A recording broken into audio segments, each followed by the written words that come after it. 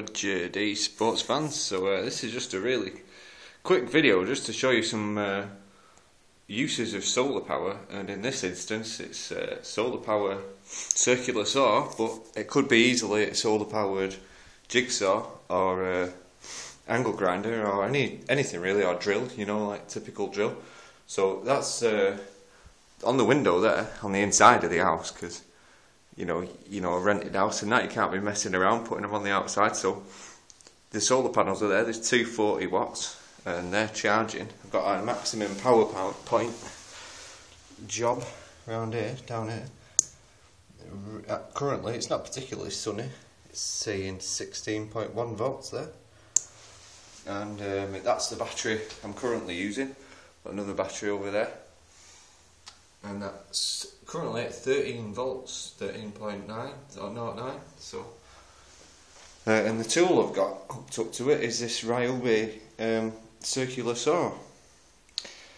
Now it's 18 volts, but it's running off 12. It's just basically them car battery clips there along this wire, and then to where the power pack would have gone inside the tool there. You can see you know, the positive and negative terminals. Right, so I've set this little piece of wood up here. It's a pretty, you know, quite dull demonstration really, but just to show you that there's more than enough power to go through the wood. This is a bit of like 1x3-ish or something like that. So I'll just zip through it now real quick.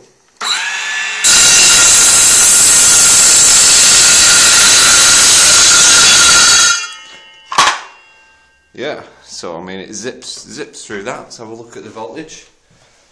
The voltage has dropped to 12.7. It's probably a pretty knackered battery. Seems to be not doing me well in the winter.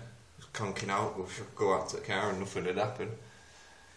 So yeah, and basically the power that's doing that, more or less, because I've not been using any power off that battery, and it's been the power point thing there has been blinking at me saying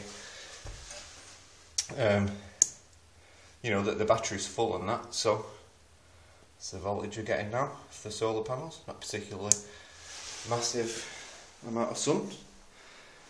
So yeah, basically the power that was cutting that wood is coming from the sun, basically. I mean, I suppose a tiddy little bit of it came from my car when I took the battery out of it when I replaced it. But so yeah, I mean, you could just go at it all day. I don't see, you know, anything I'd be trying to do on the home sort of front.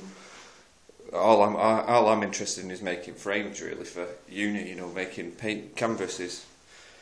So I can do that now in the workshop without pack test problem, because they don't like using devices in there and all that. So anyway, just a little look at our solar powered power tool.